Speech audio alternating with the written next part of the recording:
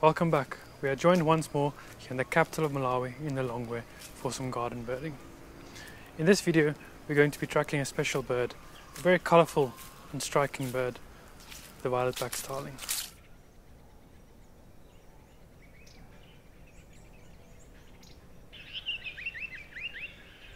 The African paradise flycatcher, a nomad. The breeding male has a long tail and notable crest. At times you will find a white morph. I wish to witness one of these one day. The female and juvenile lacks the colourful face and the long tail.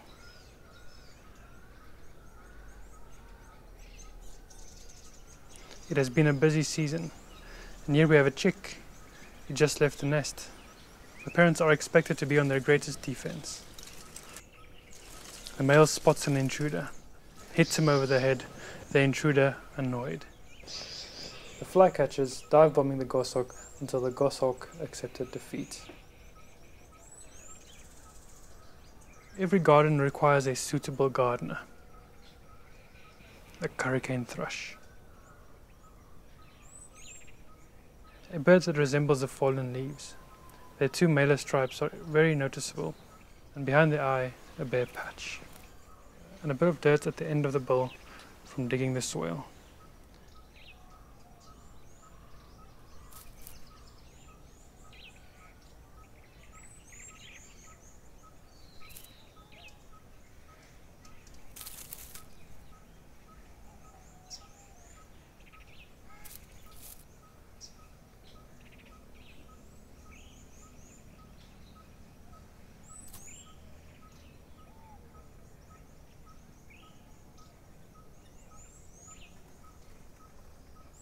One of the very glossy blue starlings that shines in the sunlight, the Miombo blue-eared starling. I failed to record this, but the starling slowly moved down from the tree and proceeded to attack the Kurrichane thrush.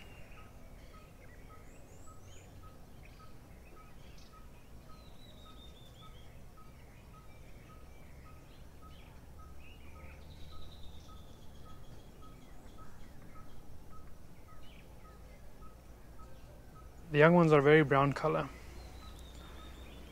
very similar from that of their close relative, the lesser blue-eared starling, but they're found more in the north. Here you can see some of the juveniles, and this one still needs to learn how to distinguish between a proper perchable twig. The heat makes this shrub a very cozy place to relax for this red-eyed dove. A very large pinkish dove with a red eye and bare skin around the eye. They feed on the ground, looking for seeds, and after some good feeding, it's time for a drink.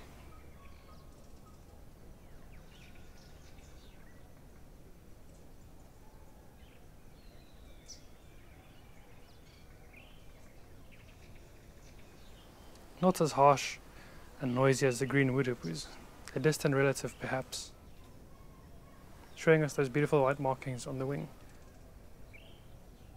They are smaller and more solitary, the common Scimitarbill.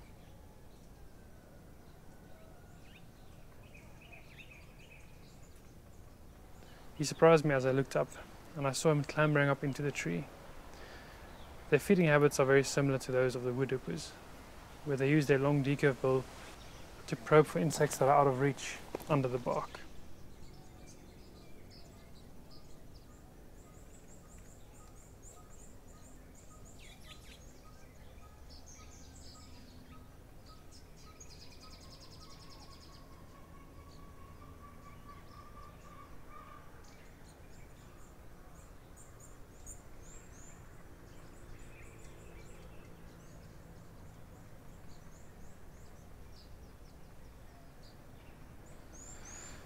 Not to be confused with the Jacobin's cuckoo.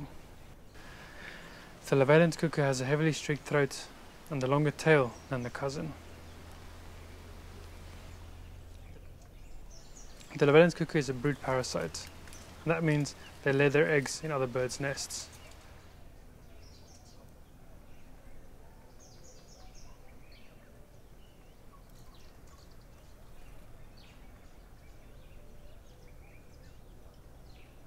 They favour the nests of the bulbuls and babblers.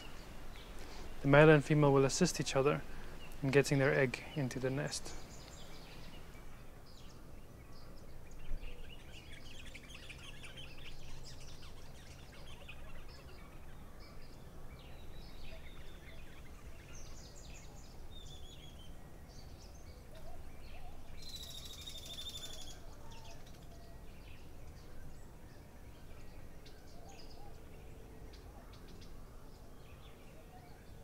A fairly vocal small woodpecker, the Cardinal Woodpecker.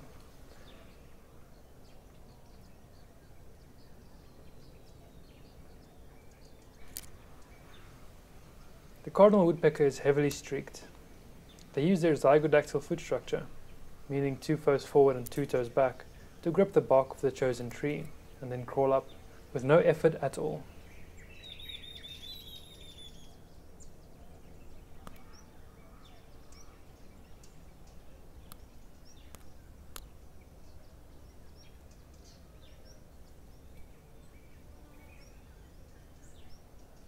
The female saw no potential in this tree and left.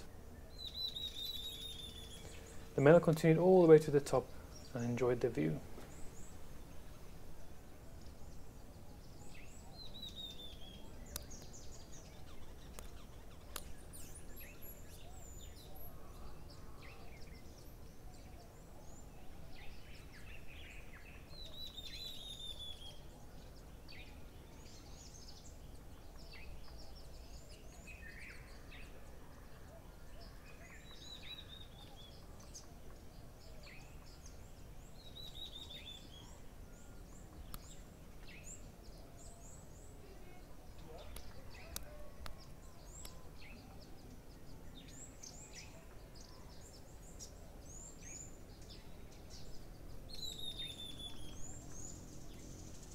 The great reed warbler is a migratory bird that comes to visit the more hotter months here in Africa.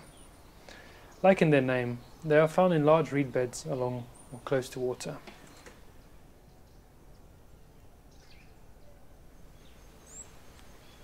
Looking at that little collection in the mouth of this male violet-backed starling, he is yet to catch some termites. The male surprised me as I was filming the great reed warbler.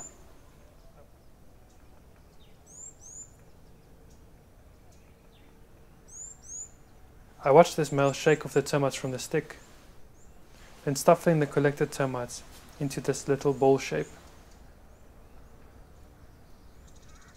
The male and female do not look alike at all. The female you will see at the end of the video can sometimes be mistaken for a thrush.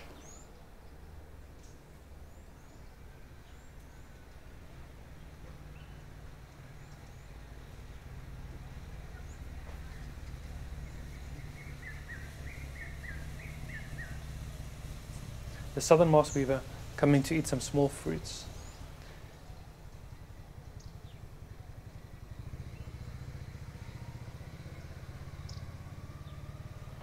They can be very busy birds at times.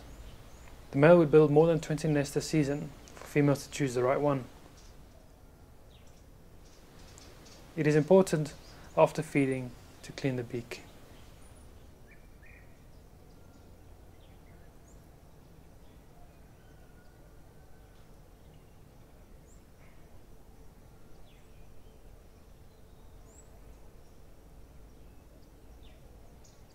Being a tad bigger than the other seed eaters, the green-winged Pytilia can be a bit of a bully.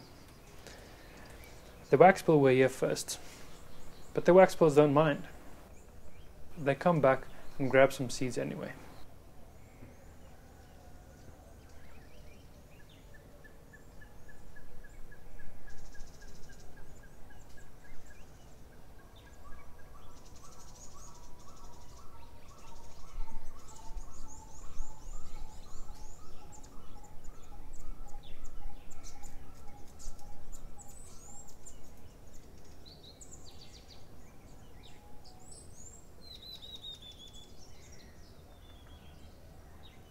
Moving in pairs, they are monogamous.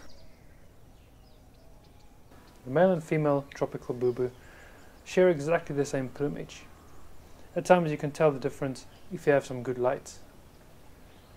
They forage on the ground, and like other shrikes, they will impale their prey, saving them for later.